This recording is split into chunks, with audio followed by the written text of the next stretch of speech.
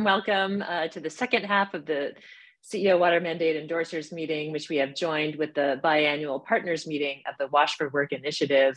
And pleased to have the opportunity to share our water sanitation and hygiene program with CEO Water Mandate Endorsers, and we invite you to engage. And a very warm welcome also to our WASH4Work members and partners who are just joining the meeting. As part of our agenda over the next hour, if you could go to the next slide, please, Juliana. And while Juliana is doing that, for those that haven't met me, I'm Cheryl Hicks, a senior advisor to the CEO Water Mandate and the WASH4Work initiative. The WASH4Work initiative is hosted by the CEO Water Mandate. So our agenda over the next hour is to hear from our chair and vice chairs on their reflections on the current agenda for WASH as we lead into this important year, as mentioned by Jason at the beginning of the CEO Water Mandate meeting, and also to announce our new leadership for 2023 and 2024. We'll also share with you the work program that continues from 2022 and the outlook and engagement opportunities for 2023. We will have the opportunity to also hear from the lead organizations in the different work program projects. That includes Limnotech, who will speak about our WASH benefits accounting work, and the Water Resilience Coalition on opportunities for WASH collective actions. We will finish the meeting by connecting back to the UN Water Conference, which we've just been hearing about in the specific WASH4Work initiative events. And then for those that are new to WASH4Work, a quick rundown of benefits, member benefits, and how to engage. Looking forward to the meeting. I'd now like to turn to Kate Home from WaterAid, who's been the WASH4Work chair from 2020 to 2022 to share her reflections on the current agenda for WASH.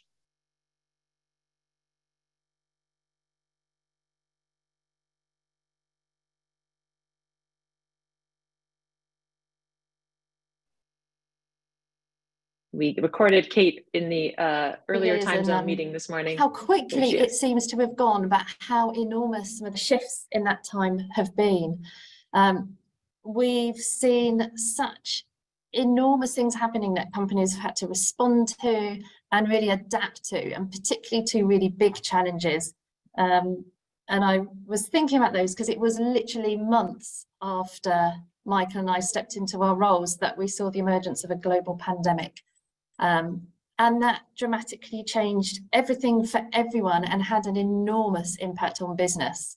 And at the same time, we've been seeing that growing challenge of how business should respond to climate change. So we've had these two big areas that have dramatically shown the importance of WASH to business and have really highlighted those links between WASH to business resilience and also to climate resilience. So it's been a time of really fast change and really exciting things happening within WASH4Work. We've seen companies increasingly engaging in WASH, increasingly engaging in WASH4Work, and we've seen our members really come together and lead on some very exciting and really thought-leading pieces of work. At the start of the time, we were mainly focusing on COVID and how business can respond to that, and WASH4Work was putting together some guidance for companies on those practical responses to WASH and their implementation they should be doing both in the workplaces and in the communities where their workforces were based.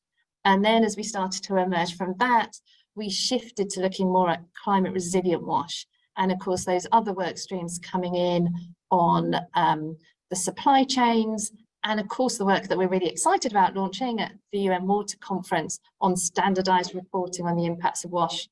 So it feels there have been some really big things happening within WASH4Work. I feel really proud of how far the coalition has come. It feels like we're really driving tangible progress now and some really tangible outputs. So it does feel like a very appropriate moment to be handing the baton onto our colleagues. But before I do that, just to pass over to Michael to share some of his reflections. We now have Michael Alexander from Diageo, who's been and I think we have, here we go. the Hello, Vice Chair everybody. of WASH4Work. It's Michael here. I'm sorry I can't be with you today, but I just wanted to share a few thoughts as outgoing co-chair of WASH4Work and quickly reflect on just how much we've achieved over the last 3 years. It's been pretty impressive. In the 3 years that Kate and I have been chair, we've seen a lot of really significant improvements. And what would I highlight? I think we've managed to increase our membership, which is brilliant, of course. But also we're very focused on key work streams that are helping both engage more members and a wider group of members, but also improve our own technical delivery, working uniquely with our NGO partners and private sector companies. And I think that's really important, and the reporting and the impact of that. What I would say, if I reflect back on, say, Diageo's been doing WASH in our supply chains for about 20 years now, I think there has been some very significant improvements and recognition, I think, of how important WASH is as a fundamental part of water stewardship and water stress sites and water stressed areas and supply chains. And I think there's a greater and greater momentum behind this, of recognizing how it unlocks so much more by the provision of safe access to water and sanitation and hygiene. And I think that's super important, really, is to get the fundamentals right in terms of getting more people recognizing how you can't be doing effective and credible water stewardship in water stressed areas where there is a risk and a demand for improved access to WASH without really focusing on WASH, on the demand, on the solutions.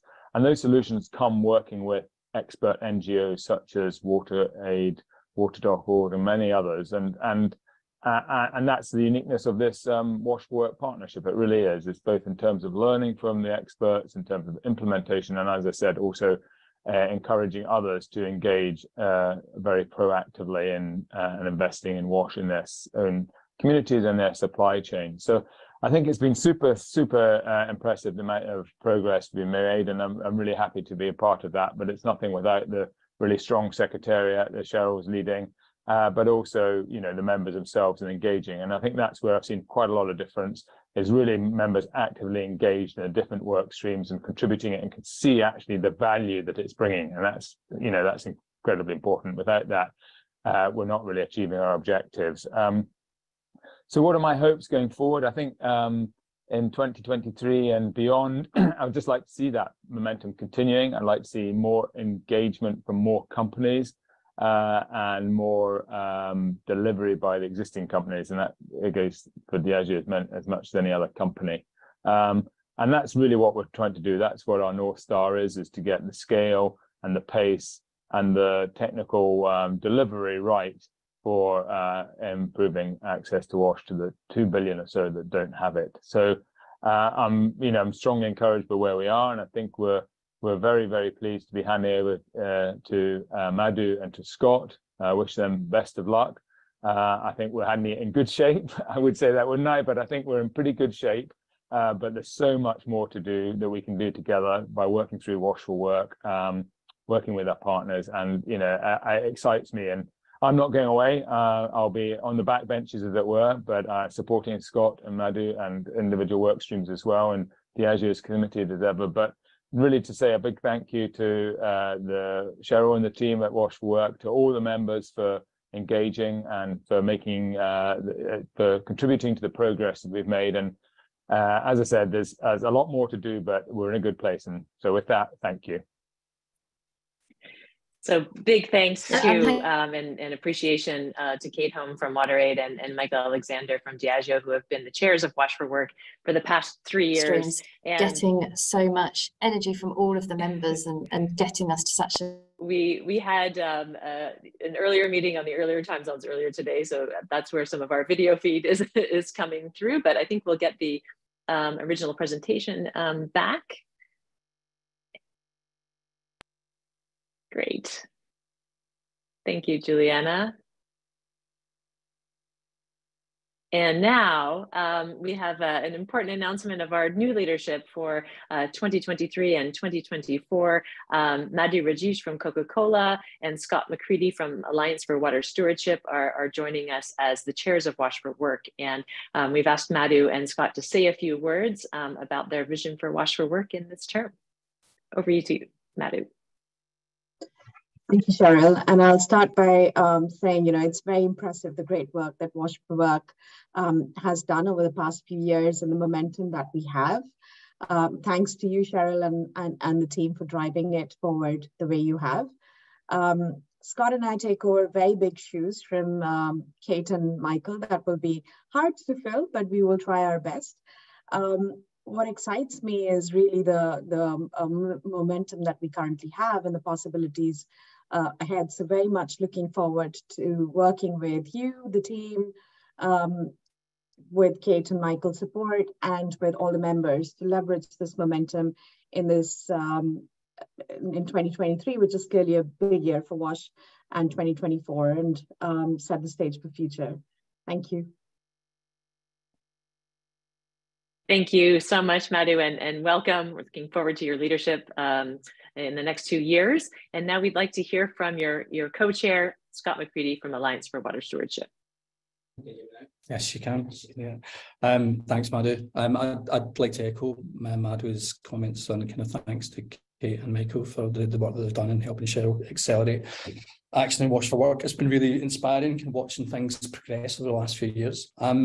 For those who don't know me, I'm Scott McCready. I'm Chief Strategy Officer at the Alliance for Water Stewardship. So AWS is a membership alliance of roughly 170 businesses, NGOs, government agencies aligned behind a sustainability standard system. So that sustainability standard system, the AWS standard guides and verifies actions by business sites against 5 outcomes. So water balance, water quality, ecosystems, participation in governance, but also fundamentally extending access to water, sanitation and hygiene in owned operations and in supply chains. I'm actually in WaterAid today. I'm actually sat like about kind of 2 meters from Kate.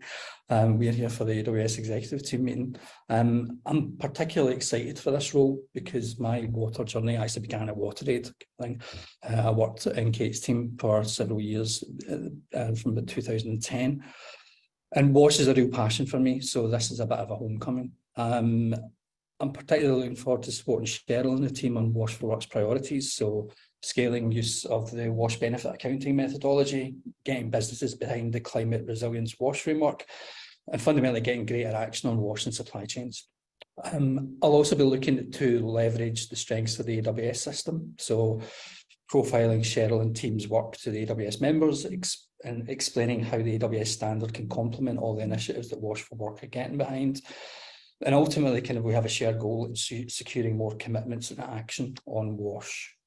The last thing I want to say is that if any of the members have any ideas or priorities that they want to share, please get in touch. Get in touch with Cheryl, get in touch with myself, with Madhu. Scaling WASH and private sector value chains is ultimately going to be a collective endeavour. It requires efforts by businesses, but it also needs support from the NGOs and supports and incentives from the governments. And all of these things are what WASH4Work can help catalyse. So as with all things SDG related, we can only make progress via collaboration. And that's fundamentally what I see the point of WASH4Work. I'd like to say, if Madhu or I can help in any way, please get in touch. Thanks. Thank you, Scott and Madhu. And now turning to the rest of the agenda. What are we planning for 2023? What are some of the important learnings from 2022? And how can you engage in this important year for water? So in 2022, WASH4Work updated its goals to reflect the changing landscape of water sanitation and hygiene access in the workplace, together with WASH expert stakeholders to support businesses on their water stewardship journeys related to the WASH pillar. And an important element we feel is really amplifying business leadership. There's a lot of investment, a lot of action that you all are taking on WASH, and WASH4Work is the platform to help amplify that with stakeholders and share learnings. In addition, the WASH4Work initiative is working towards evolving best practice and standards, and you'll hear more about that as we go through the work program for 2023. An important piece of that is strengthening the business case for your investments in WASH, and you'll see in a moment the calls for acceleration from the global WASH community, which requires much needed increased investment in WASH actions. And you need to have a business case for that. And we've been working on several strands of financial ROI, for example, which you'll hear about in a moment. One of the things that came out of our consultation in 2021 was the opportunity to leverage the WASH4Work platform to connect members to scale up WASH action projects, both between peer companies looking to work together in collective actions, but also connecting businesses and WASH expert stakeholders for your implementation programs.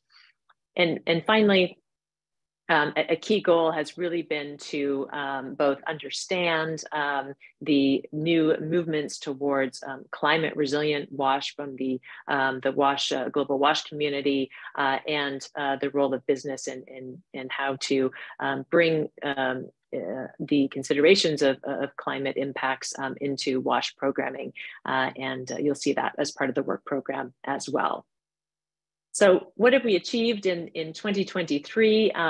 We believe that significant progress has been made against these goals.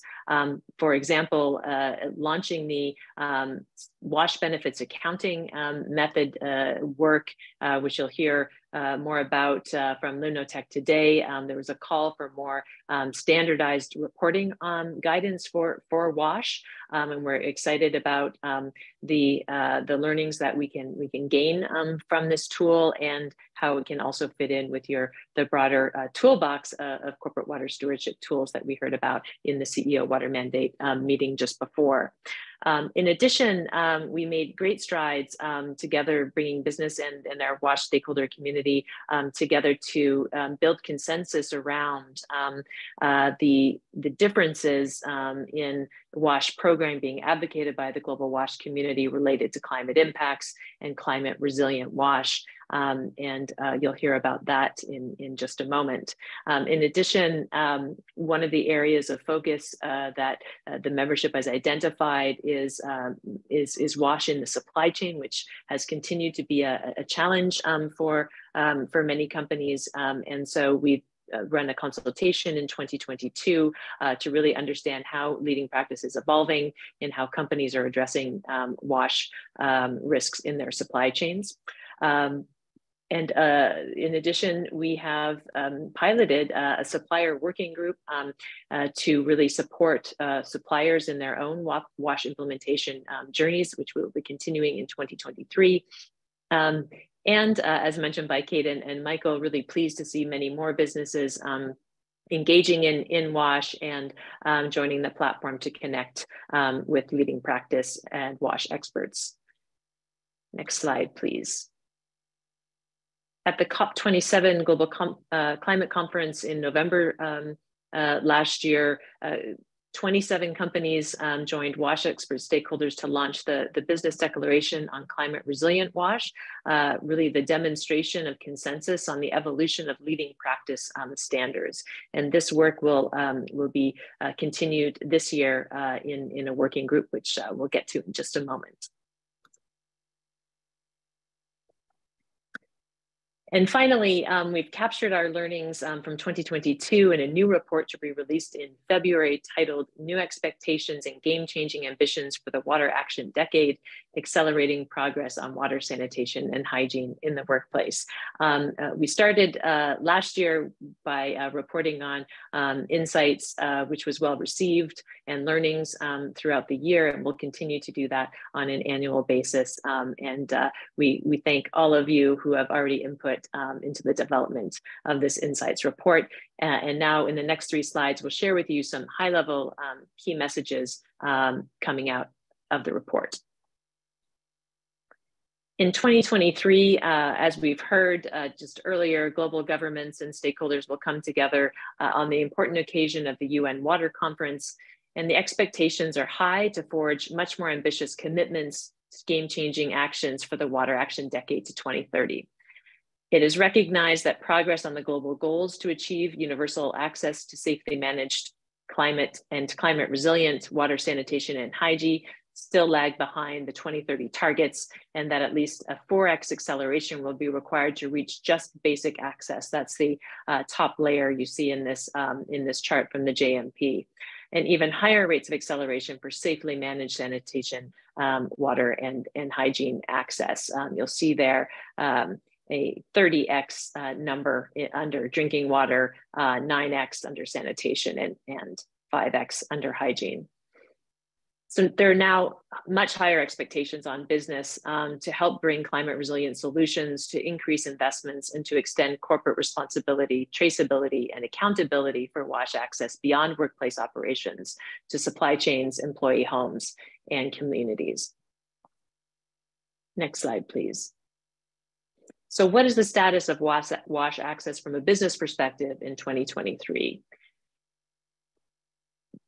The risks for business are increasing. More businesses are recognizing their exposure to unsafe and unreliable drinking water, sanitation, and hygiene for workers at work or at home, and the material impacts on the business, its continuity and growth.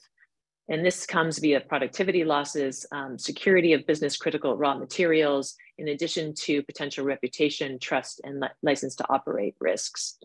And climate change is already disrupting the quality and quantity of water supplies and the sustainability of sanitation and hygiene behaviors, especially for the most vulnerable, setting back progress and causing need for reinvestment. New mandatory reporting, sustainability reporting laws, such as the EU CSRD, now in place as of January 2023, are increasing pressures on business to provide more disclosure on exposure to risks due to lack of access to WASH and the actions businesses are taking to mitigate these risks. The price of WASH risk has been calculated at $6 billion amongst just 10 global companies by CDP in 2022, and it's expected that new reporting and disclosure requirements will lead to increased investor pressure as well. However, the business case for investing in WASH is also getting stronger, and the business benefits of ensuring WASH access are starting to become more defined, going beyond basic compliance to unlock multiple benefits. Important links are being made on how WASH access can contribute to corporate water stewardship commitments to improve water quality and quantity, and corporate sustainability goals, including gender equality, improved health and well-being, education, climate resilience, and economic opportunities for communities. There is new evidence of financial returns for the business investments on WASH as well. A study released last year by WaterAid revealed proof of positive returns in the form of increased productivity, reduced absenteeism, and overall health improvements. For every $1 invested, overall delivered between 1 to 2 average return, and on the high end, $5 to $9 for every $1 invested. Next slide, please. And finally, the opportunities for business in 2023 are profound to change the game and help to close the gap on WASH access through the broad reach and influence of their workforces and supply chains. Yet business achievements on WASH are currently not accounted for in the WHO UNICEF Joint Monitoring Program measuring progress on SDG 6. Measuring collective business progress on WASH in the workplace through a standardized reporting method that is being developed, and you'll hear about in just a moment, can demonstrate business contributions to closing the 4x plus gap. In 2023, the WASH4Work work program will focus on supporting businesses for these important shifts in new expectations and game-changing ambitions for water, sanitation, and hygiene access in the Water Action Decade to 2030. And so, with those highlights, onto the WASH4Work work program 2023, which will deepen its work to support companies in achieving WASH goals and commitments with the launch of a standardized reporting tool, WASH benefits accounting method, guidance for climate resilient WASH program implementation and building community resilience, and support to broaden WASH access across supply chains. Next slide, please. And I see Nate has come on. Welcome, Nate, from Limnotech to take us through current progress on the development of the standardized WASH benefits accounting method. We're really excited about this and its launch at the UN Water Conference. And there will be engagement opportunities for companies to pilot the method following the launch. And alongside that, a working group will be put in place to develop guidance, a guidance document for its use and implementation, in addition to advocating for broad use of the method and aligning with corporate water stewardship and WASH disclosure reporting. And welcome also to Wendy from Limnotech. And I'd like to hand it over to you, Nate, to take us through the current progress on the method. Awesome. Thanks, Cheryl. Thanks for the introduction and on all the great work that you're sharing about.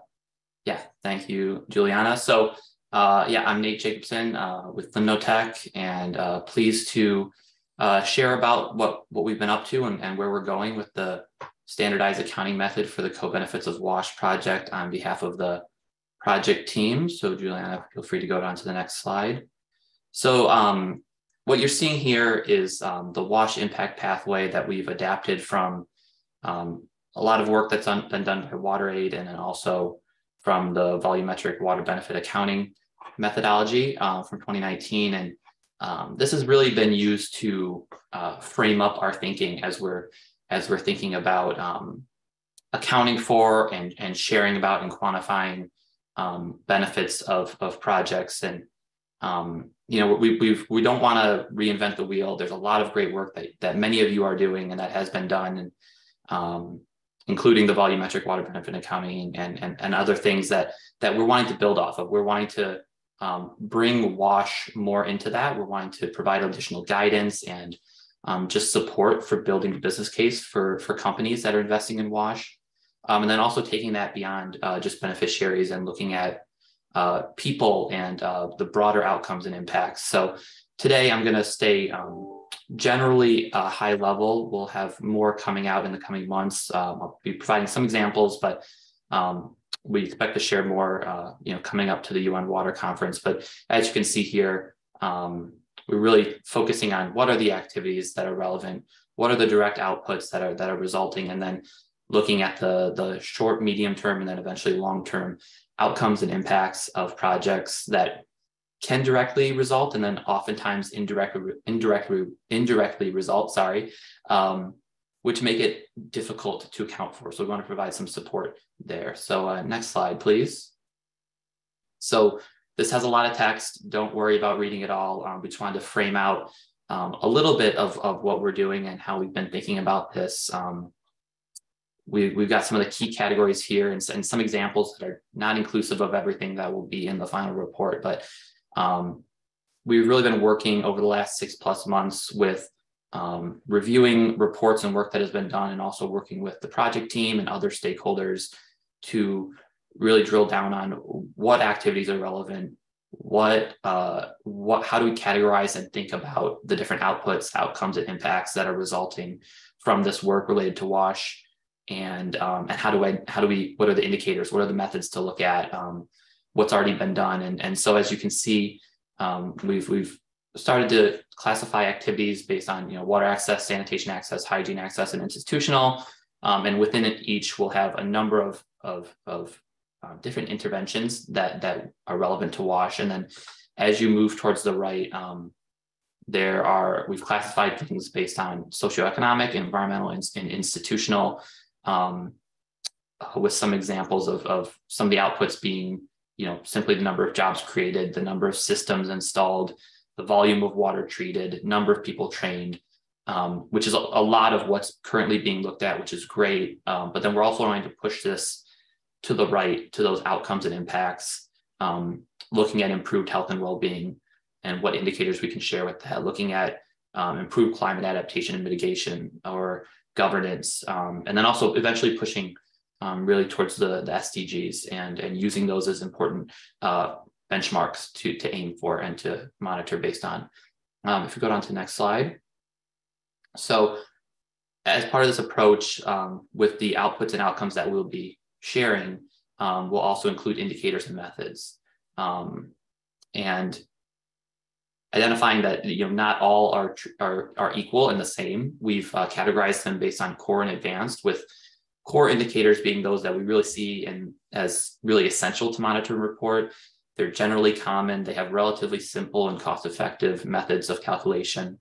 And these are ones we're going to really be focusing on, basing what we're doing on the VWBA report that hopefully many of you are aware of, and using that same kind of structure of describing what activities these different indicators are relevant to, providing equations and key considerations for the methods, what inputs and assumptions are needed, and eventually providing some case studies, really building off the work that's been done from VWBA, and then kind of adding in the WASH flavor and providing more value there. And then the advanced indicators are ones that we see are maybe more narrow or have more complicated and resource intensive methods of calculation. And these are things that would be great to monitor and to report on, but not always going to be feasible. So we wanted to push those, provide some context in the report, more of a tabular format with maybe pointing to other resources that are relevant, but wanted to also provide those as those have value. So if you move on to the next slide, we have a few example scenarios that we want to just walk through briefly, and also not comprehensive, doesn't include everything, but just to give you a flavor of what does this look like, what will this look like in practicality. For this example, you're investing in infrastructure, capacity building and training that results in new access to a water source, for example, a well construction. There's many other water access activities that we could look at. This is just one example. Some of the outputs that you might be considering would be number of newer improved groundwater wells, the volume of water provided, the number of people trained, number of beneficiaries. And then you see at the bottom, really building off EWBA, will provide guidance on how do you then calculate that volume provided, whether it's metering data or estimating it based on capacity of the system or the number of beneficiaries. And we're really hoping to build out what has already been done with volume provided and add learnings from the work that you all are doing, and then also just additional guidance on how to incorporate whether it's water access or sanitation or hygiene, and what kind of considerations and requirements revolve around those. And then as we look more towards the right to outcomes and impacts, some of the outcomes, for example, might be improved WASH access, improved health and well-being. You can see in the middle on that table the core indicator of the number of people with new or improved access to basic water service. And we really see that as a big add there, really pushing projects to understand who is receiving basic service, who is receiving improved safely managed service, and providing additional guidance on what that means and what that looks like based on the JMP and other key resources out there. And then, for example, for the improved health and well-being, we have that prevalence and severity of water insecurity indicator, which would be an advanced indicator where we'll point to the water insecurity experiences scales, which provide surveys to help monitor water insecurity and likewise aspects, and then eventually pointing to the SDGs as the ultimate impacts that we're driving towards. Next slide, please. And so this is very similar, looking at a sanitation example, for example, a new wastewater treatment facility. Some of the same outputs and outcomes, looking at the number of systems, looking at the volume of water treated, which again is from VWBA, but really expanding this out to have a more specific WASH focus. And then if you look to the far right on the table on the bottom, improved water quality is an outcome. One potential advanced indicator would be the proportion of domestic wastewater flows safely treated, comparing that before and after, based on your community that is of interest that you're impacting with your activities. And then next slide, hygiene example, improving access to hand washing facilities. Another key output is going to be the volume provided, but again, providing more clarity on what this looks like for hygiene and what kind of standard volumes can we look at when we're looking at beneficiaries, or what kind of considerations do we want to take into account. And then as we move towards the right, similar outcomes, improved health and well-being, improved WASH access, improved knowledge and awareness, and recommending, different ways to calculate that, whether it be surveys or globally available data. We'll include that in the report. So if we move to the last slide, please. So quick overview there, more to come. You see, just for the method development, we're working on completing the methods and developing this into a report, which we will be sharing with both our project team and then also a wider set of WASH stakeholders to get feedback, to get their review. We've done quite a bit of research and have quite a bit of experience, but really there's so much being done from different NGOs, different companies. We really want to take into account how you would use this, what experiences you have, the type of activities you've implemented and tried to calculate, tried to report on, and where we can provide value there, with a launch at the Water Conference in March. And then moving beyond that, we expect to pilot a number of projects with the methods, to develop case studies and just refine the methodology, and then also develop guidance for how businesses should use this standard. So you have my contact information and also Wendy Larson from the MOTEC. So we hope this was helpful. We appreciate any feedback you have, and we look forward to continuing to engage on this in the future. So back to you, Cheryl. Thank you. Thank you so much, Nate and Wendy and your team for this tremendous progress on this tool. Really important, to demonstrate accountability towards water stewardship and WASH commitments specifically. Really excited about this. And again, the engagement opportunity there for all of you is to be part of the review process leading into the launch. So you'll be hearing from us very shortly for that input, and then to engage in the pilots and guidance development. So thank you very much. We're just coming into our final 15 minutes, so we'll press ahead if that's okay with everyone on the other work program priorities for 2023. So we will move forward our work on climate resilient WASH from the launch of the business declaration last year to develop implementation guidance in partnership with WASH expert stakeholder members, and really pleased with the response here and support for this work. And so we will quickly launch a working group to get this work underway following this meeting. So we look forward to your engagement in this work, important work going forward. And the other opportunity that we wanted to present today is the opportunity to pilot this climate resilient WASH framework via collective action projects. And so pleased to have Andre from the Water Resilience Coalition to talk about a current WASH collective action opportunity. Hello, thank you, Cheryl. Hi, everyone. Pleasure to see some of you that joined for the WASH4Work and others that were in this previous CEO Water Mandate session. I think this is a good reflection on what we're trying to do in terms of collective action and the Water Resilience Coalition and exploring new opportunities. We're kind of have this putting ourselves this challenge of providing positive impact in 100 basins, as we previously mentioned. And we need to find the best mechanisms to explore and find solutions that will help get us there.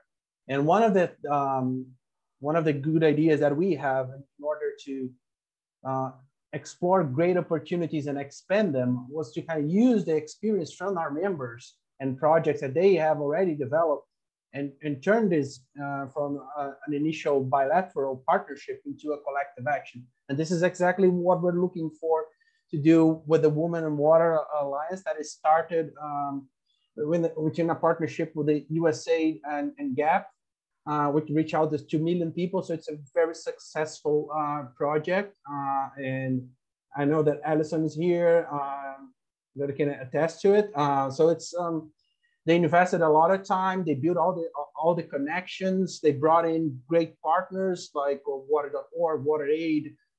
There's multiple partners. And they built out this great program that allowed them to get to this 2 million people. And what we start talking to them is that, well, but can we expand this now that this specific bilateral partnership is ending? should we just let it go, all this great effort and all this connection, or should we kind of improve the game and bring more companies to it so we can expand over something that was built throughout the last year, last 5 years, if I'm not mistaken. So this is what we decided to do. So we invited Gap, we invited WaterAid, we talked, and we're currently in a design phase where we talk to multiple companies about what it would take for you to join this project and to be part of this, and so we can increase the dimension and move on to this 5 to 10 million ambition by 2030. So this is the program that we're designing. I think that we have another slide. It's do not have like a specific focus right now in those areas that were mentioned. This is where the project had its previous impact. We're looking for understanding ways of increasing not only the impact in number of people, but new areas too that might aggregate companies. This initial work was kind of focused on some areas that make sense for Gap and its great supply chain. Of course, it's an area that we identify as having a common ground with a lot of other companies from other sectors, but there's a potential to increase this. And this is a great opportunity for us to kind of pilot test what would be a great collective action from WASH, starting from the ground in terms of, not the ground, I mean, we have a great baseline, but the ground in terms of collective action, meaning understanding what the company needs in terms of information back, connection to their current targets and everything else. That makes it important for the companies. So this is what we're doing right now. And we're currently, as I said, in this design phase where we have the local teams from WaterAid, which is helping us in terms of project managing this effort. They are using their local team and local knowledge of the previous experience to kind of build out a program that will be attractive to all the other companies. And we are expanding this. The notion is not have this tie to the Water Resilience Coalition specifically, but being able to open this to a public audience so the other companies can participate. So there's part of this discussion, there's also the delivery of co-benefits beyond WASH. So the idea of replenishment, tracking economic empowerment, and all this great work that was previously mentioned of how to explore the multiple benefits of a WASH initiative. And we have a chance to do all this from start. This measurement, right? And we're doing this. Andre. Okay, sorry. Sorry to jump in. Thank you. I can go on forever.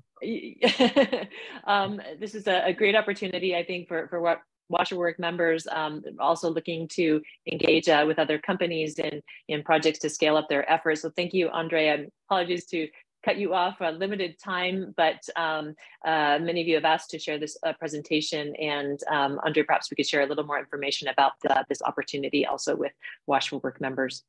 So our third focus area in 2023, WASH in the supply chain. It was suggested by the companies that were part of the consultation last year that we develop a leading practice vision for WASH in the supply chain to really reflect the current context of businesses really looking to increase their actions and decrease their exposure to unsafely managed WASH in their supply chains. And for this work, if we can go to the next slide, please. We're currently working on a mapping exercise, and we think this fits nicely also with the work that you heard of from Hannah earlier in the CEO Water Mandate meeting. If we could go to the next slide, please, Juliana. We're mapping the size of the WASH gap by country via available data of our WASH expert partners with corporate supply chain exposure to identify potential collective priorities for actions and targets and support of suppliers in common. And this will also serve as a baseline for measuring collective progress. And so this is a mapping exercise that we are looking to have complete for the UN Water Conference, and then be able to discuss in the working group the priorities and support needs going forward. So really looking forward to moving forward some of this work on WASH in the supply chain, building on the work that you've already been doing, and really trying to optimize this opportunity for really increasing impact and accelerating WASH access through the supply chain. A great opportunity. Thank you. Coming to the close of the meeting, we wanted to leave you with some practical actions for how to engage. And we've made some suggestions here for those of you that are new to WASH4Work, or those of you that are new to the work of WASH. We're suggesting that you join our working groups to integrate climate resilient WASH considerations into your WASH programming as the future direction of leading practice, and also to extend leading practice requirements to supplier contracts and codes of conduct. This is what has come out of the consultation on the evolution of WASH in the supply chain consultation of last year, and will be continued focus of the working group this year. To align your WASH access measurement and reporting with the new standardized WASH benefits accounting method that you just heard about from Limnotech, and which you'll receive more information about and will be launched at the UN Water Conference, and to share annual progress reports with WASH4Work to enable monitoring of collective business contributions towards SDG 6 and get recognized for your efforts. So going to the next slide, we'd like to share with you our calendar for the year and the specific engagements at the UN Water Conference that WASH4Work is planning. If you weren't part of the earlier meeting, perhaps I can ask Ilse just to give us a quick overview of what we're planning in terms of communications and events. Is Ilse there? Okay, in the interest of time, Ilse, when you until you can come on screen, I'm happy to take you through this overview. As mentioned, we will have a launch of our 2022 Insights Report in February at the UN Water Conference. The focus of our communications and events will be the launch of the standardized accounting method on WASH benefits. At World Water Week, our focus of communications will be around the work being done on WASH in the supply chain, the business vision and leading practice guidance.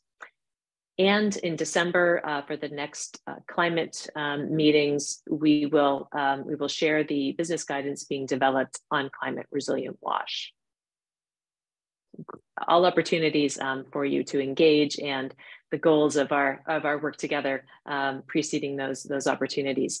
And for the UN Water Conference, we're planning an evening reception on March 21st to launch the WASH benefits accounting method. More details to follow, kindly hosted by WaterAid and Diageo. And I think some of you are also interested in hosting, co-hosting this event alongside WASH4Work. And we will then have a practitioner workshop where we'll go into more detail in how to apply the WASH benefits accounting method, and an introduction to those companies looking to pilot the method this year. Dates are still to be confirmed, as many of you know, but we're targeting the 23rd or 24th of March for your planning. We look forward to seeing many of you there. As indicated in the previous meeting, it looks like many of you are planning to be there. And next slide, please. I'd like to invite Mylan Ha for some final comments on linking us back to the broader business engagements in the Water Conference and opportunities for WASH4Work. Yeah, so as Cheryl mentioned, there was already the so for the events in March, that was very clear. Cheryl, you know, as the first part of this meeting was really calling out, we're really looking to drive ambitious collective action in basins. The example, as Andre showcased, is one of those examples, that there's a great opportunity now to really elevate really to move from just commitments to direct actions and opportunities here. So as in this slide, there's work to be done, all right, in terms of engaging in a WASH4Work partnership that is a platform for businesses in this to really work together, to be recognized for the work that they're already doing on WASH, and to actually accelerate this further, working collaboratively with other corporate peers and WASH organizations, and really looking to see, as you'll see in the documents we've sent through, WASH is really integrated in its core to a lot of the business call and the collective action work and so forth. And therefore, we would like it for WASH4Work members and partners to really engage throughout this process, through the partnership, and then through supporting the open call and having it really be part of the global agenda on water overall. So I think this is a critical pillar. We need to do more on this, and really looking to engage with the members of WASH4Work in the implementation across these elements. Thank you, Mylan, and thank you to everyone. A final slide here on how to engage. We're looking forward to working with all of you this year, a critical year for water, and really pleased about the increased actions on WASH and the opportunities to help close the gap identified by the Joint Monitoring Program on SDG 6. Thank you, everyone, and good day, good evening, and good afternoon.